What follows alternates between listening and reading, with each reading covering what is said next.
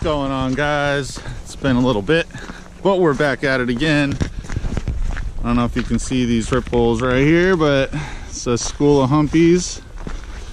Unfortunately, we can't keep any at the moment, but we're not out here for them. We're out here for cohos today.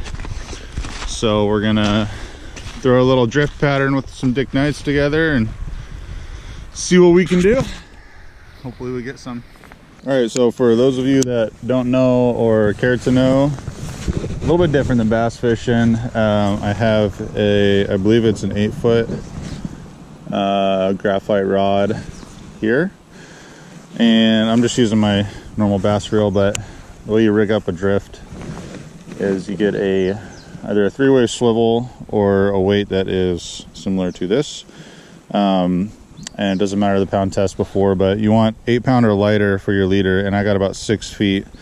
And silvers usually tend to like the kind of chartreuse colored baits, so we're just gonna float this on the bottom.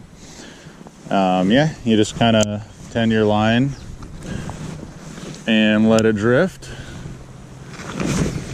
And when it comes to about, oh, I don't know, 11 o'clock, if you're facing downstream, it's generally when the fish tend to hit it. I think that's what happens is the Dick Knight kind of swings out, or the leader kind of swings out, and not sure why that triggers them, but that tends to be when they hit. So let's see if we can put something together. You can see them all kind of chilling right here. They kind of turn into, you know, zombie looking fish when they get towards this far up. I doubt you can see this, but there's about 7 of them sitting right here just treading water. They probably already spawned, and now they're changing color. They're getting all crappy looking, and they're just going to kind of float around until they eventually beach up and die. But the silvers will run quite a bit farther upstream or upriver, and they are way more aggressive than the pinks. It was raining pretty hard when I left my house this morning. Luckily it's not raining right now. It might be just like a little sprinkle, but it's really not that bad. Came out here yesterday and rain held up. It was nice. My buddy got a couple. I didn't end up actually getting any of them in. Oh, I just hooked one right here. Didn't even know he was on. See, these fish are so tired that it's kind of funny when some of them do decide to hit. Oops, he's got a little bit of juice in him now. Now they realize he's hooked.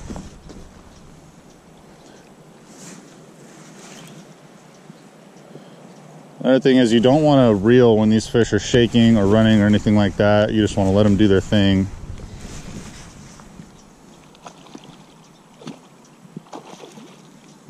It's like I said, their mouth. Oh, just like that. See how she popped off? My drag's just a smidge too tight, but their mouths are so soft right now. You really got to play them well. It's a good sign though. Got one in the first few casts. Hopefully we can beach a couple so you guys can check them out. The ones that don't look like zombies are actually very pretty fish.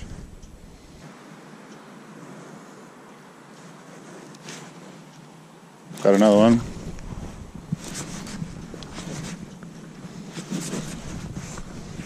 They are just hitting this like it's nothing right now.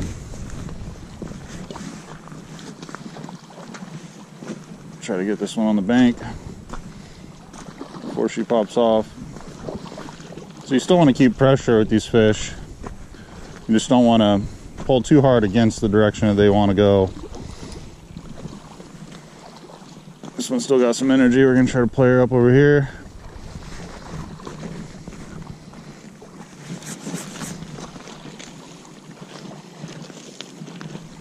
Yeah, there we go.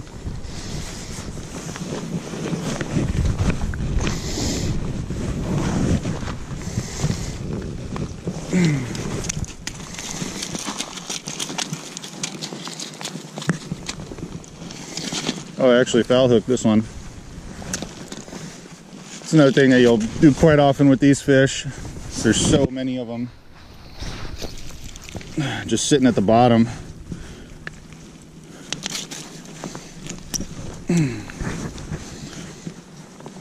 Your line will just run right over the top of a few of them,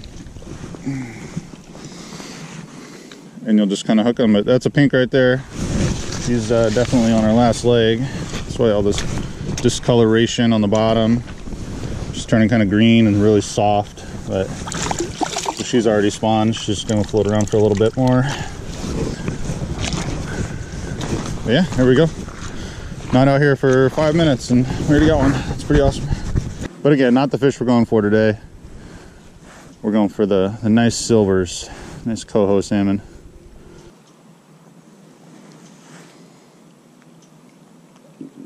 Hey man, it's so cool being out here and just seeing them. They kind of chase each other. I don't know why, but it might just be at that point where they've inhaled too much fresh water and just kind of going a little bit insane. But it's pretty cool watching them chase each other and swim around. I mean, you can stand out here and they will literally bump into your feet.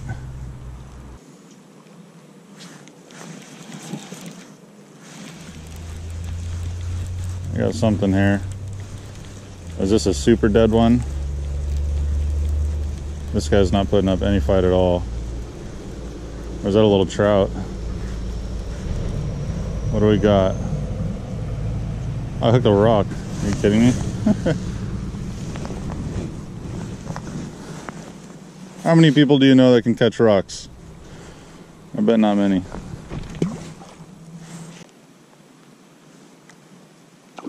That was cool. I don't know what they do. They kind of freak out, stir up a bunch of rocks. I should probably tell you where I am. I'm in Savannah on the Stillaguamish River. I normally don't come all the way up here because it's a lot farther from my house than the COHO.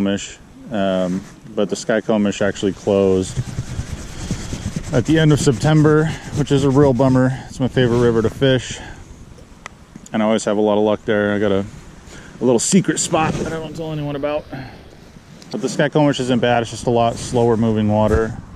It's a lot harder to find areas where you can drift Dick Nights like I am.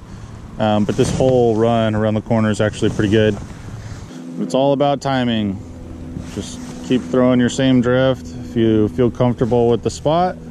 And you got to kind of gauge, you know, down here it's a little bit faster water. That's what I figure. And I know there's actually kind of a pool that runs on the other side of the bank there. So what I'm under the impression of is these silvers are going to get up past the fast part around the bend, come up here to this pool and chill out for a minute, and then make their next run right up the shallow section, and then the river slows down right out here in front of us, so they might take a second to feed on anything real quick before they continue moving.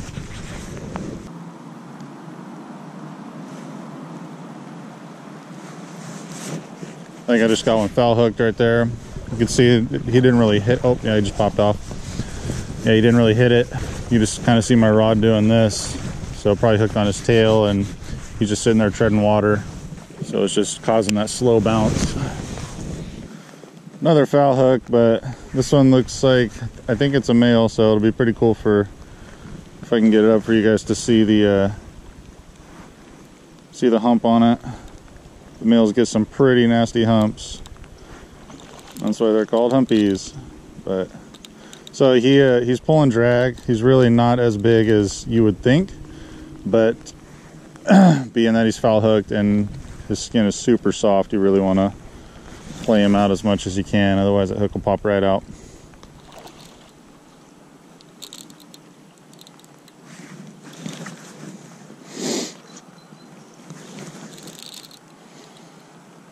Man, it's just fun, even if you foul hook them like this, especially the beginning of October like this. When in Washington, when it cools down, there's really not much fishing you can do, so if you can get out here and catch some salmon, it's a lot of fun.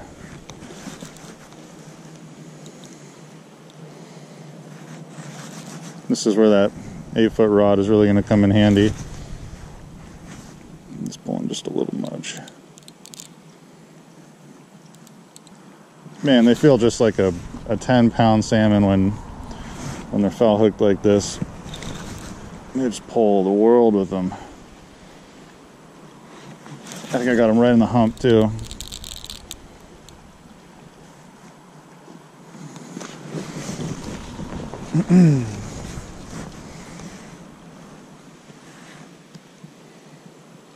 Come on, little guy.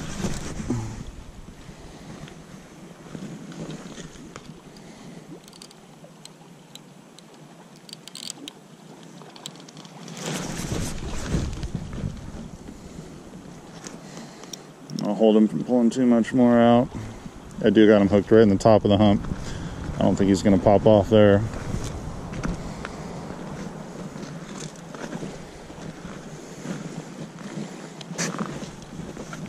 And there we go.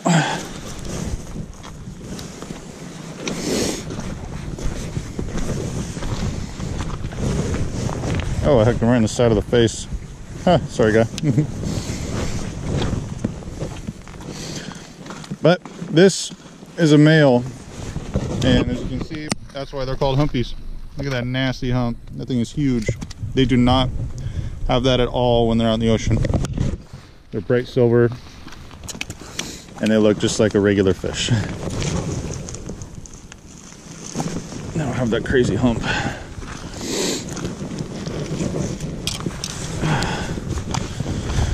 But nonetheless, it is fun to catch these things, even though they're nasty zombie fish.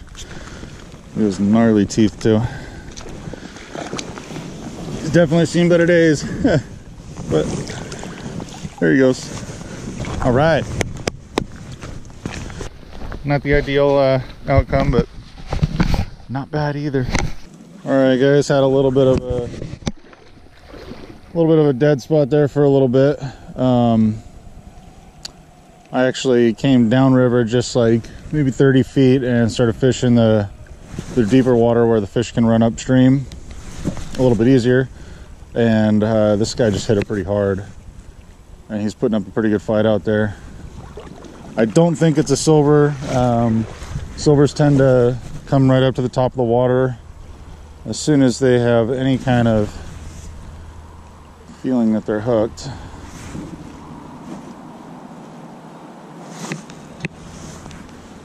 I definitely want to play this safe though. This guy smacked it really well. It looks like a pretty decent one, whatever it is.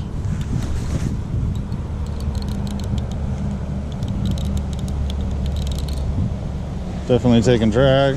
It's just kind of treading water though.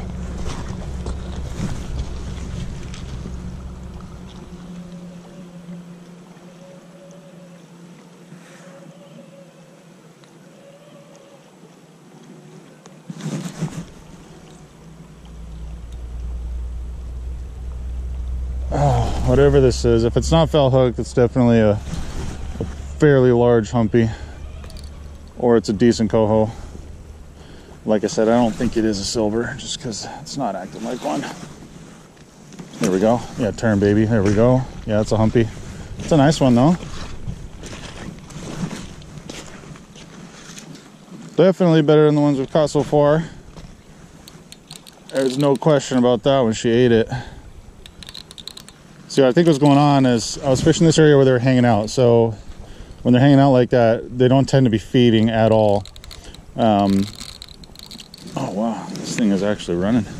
But when they're moving forward, like I said, once they catch a break, and by break I mean just a little bit slower water from when they're coming up river, that's when they start to feed. They'll find the little pockets and pools of bait fish and other little creatures they eat. And that's when they'll tend to hit. So I actually threw it way back next to that bank and let it drift down a little more.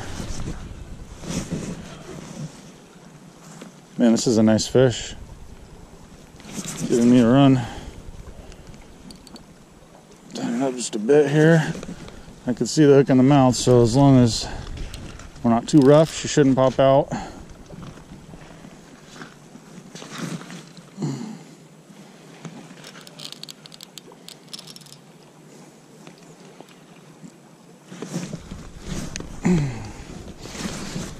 Like I said though, I think that is a pink. It looked a little bit too greenish instead of a black top.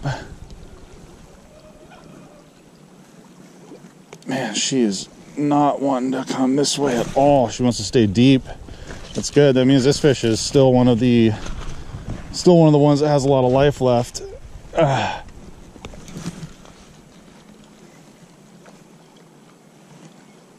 Man, beautiful fish. Come on.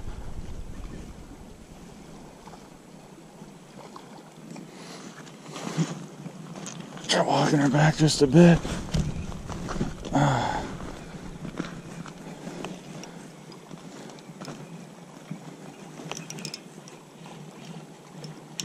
Got a lot of fight still. Oh shit, I almost fell over. There we go. Just giving up a little bit. There we go.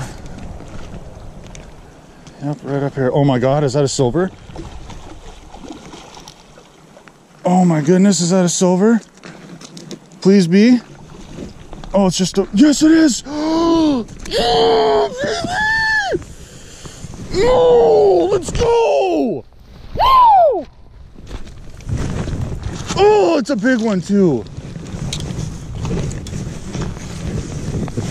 Yes, this is the fish we're after, baby. Look at that fish. Look at this beautiful coho. Oh my goodness. That's got to be 4, maybe 5 pounds. Holy crap, look at the beautiful fish. Oh, oh man, I'm so stoked. All right, you guys know me. I normally don't like killing my fish. I usually let them go, but this is what we're after, and we're allowed to keep 1 per day. And oh my god, what a fish to keep. Oh, my heart is racing right now. Just a ton of fight in them. Oh, let's get a good look.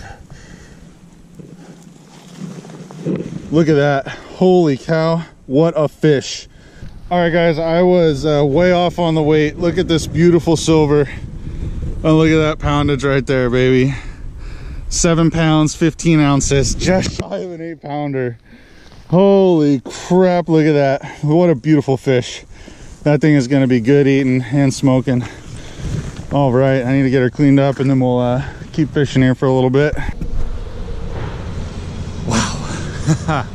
I haven't caught a silver in quite a while. That was a thrill.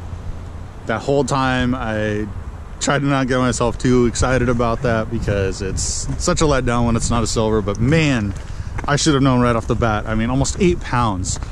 That thing is big. That was fantastic. I'm just at a loss for words right now. It's exactly why I'm out here. Barely took any time at all. It's not even 9 yet. Just the best. Just the best. We're just gonna keep fishing to see if we can't catch another and have another nice battle like that again. So let's get after it. Boy, oh boy, I am still flying pretty high right now. So I will, I'm probably not actually gonna stay out much longer. I didn't bring any ice with me, just that bag. So I already cleaned the fish just to try to keep it as fresh as possible. I need to get that thing on ice before we cook it. So I'm probably gonna head out here within the next 30 minutes or so and call it a day, but wouldn't you know it. Came out here yesterday, didn't get anything beached, and now I've beached a couple pinks and a coho. Just a great day fishing, so let's see if we can't hook into one more and then we'll call it a day.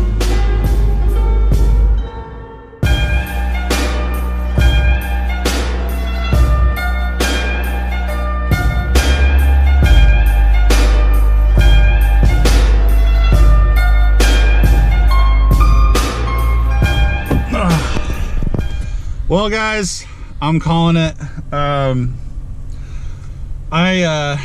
I just am still at a loss for words. That was awesome.